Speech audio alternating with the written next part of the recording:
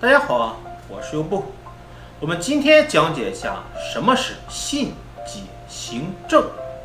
首先，第一个信，古人说信为道源功德母，信是道的源头，能生功德。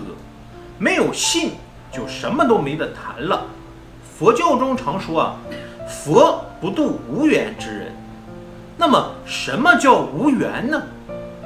不一定是听闻不到佛法，而是他虽然能听闻到佛法，但是他不能相信，因为他的缘还没有成熟，这就叫做无缘。佛教和其他宗教不同，其他宗教只要你信，你就会得救，而佛教里的信呢，只是表示你入门了，不相信你就入不了这个门，而后面的就没有办法去学习了。所以佛度众生一定是度能够相信的这些人。那么有的朋友就要问了，那到底我们是要信什么呢？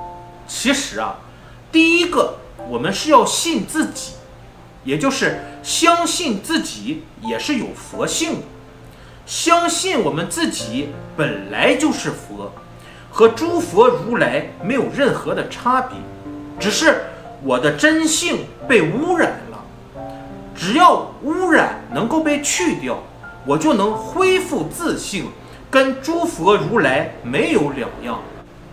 那么第二个信是信他，也就是相信佛法僧这三宝。佛是导师，法呢是导师讲的一切言教，僧是弘扬佛法的护法。佛教有个很浅显的比喻，就是说我们众生是病人，得了烦恼的病，生死的病，那么就要去找医生看病，医生呢就会给我们开药方，然后护士就会指导我们如何去用药治疗。这里就是比喻佛是大医王，专治我们生死烦恼的医生，而法呢就是佛给我们开的药方。那么僧就是指导我们用药治疗的护士。我们要想看病首先就是要相信医生，因为如果你不相信医生，那么他给你开什么药方都没有用。所以这个信就已经很难了。尤其是现代的人都有一些文化知识，怀疑心很重，所以所知障就很重，他对佛法很难升起信心。没有信心佛菩萨就算有再大的神通智慧，也帮助不了他。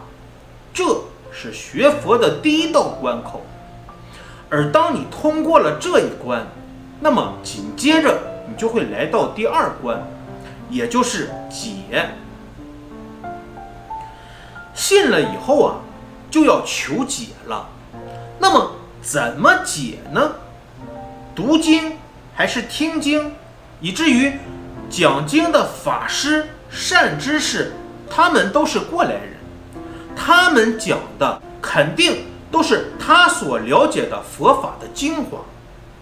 听经要用真诚恭敬的心，因为一份诚敬得一份利，不要带着挑剔批判的心态去听，这样你才会得到利益。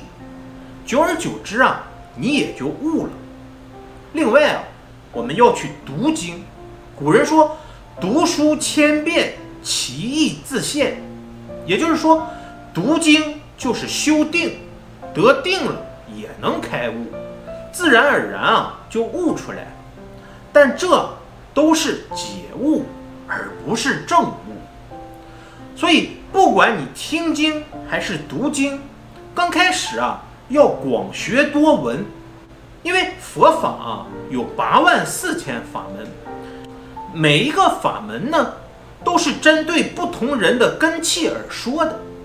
我们要找到适合自己的方法，然后一门深入，读一部经典，修一个法门，那样你就会得到佛学的知识和智慧。第3点啊是行，行啊是建立在解的基础上的，这一点啊很重要。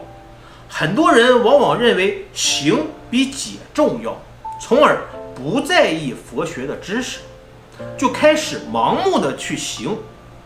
其实啊这是不正确的，因为理论上如果你还没有搞清楚，方法你也不明白，那你怎么可以行呢？那种没搞明白就去行的，就成了盲修瞎练了，那不是真正的行。真正的行啊，一定要有理论基础，要有正确的修行方法。有了方法，你就要依教奉行，老老实实的真干了。比如佛说要修5戒10善，那就是要真干，真的把5戒10善落实到生活当中，通过实际的修行，又加深了对经教的理解。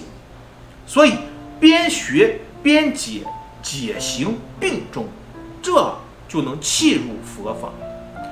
如果我们不落实到生活当中，不去改过断烦恼，你光学理论知识，还希望学得越多越好，这就叫做有解无行，其结果啊是增长邪知邪见，不是正知正见，得不到佛法的真利益。第4个是正，行不是目的，而是手段，最后的目的啊是为了能正，正啊才是最真实的受用。那么什么是正呢？其实啊就是把佛法与自己的生活融合在一起了。所有学的佛法都能应用在实际的生活当中。佛经里所讲的就是我们日常所想的所行的。佛法啊和我们的生活完全的一致，生活就是佛法，佛法就是生活，从而我们的烦恼少了，智慧多了，生活越来越幸福快乐了。这就是正，是佛法最可贵的地方。所以说我们一定要知道啊，学佛修行的次第，如果你乱了次第啊，是不行的。好，感恩大家，我是优步。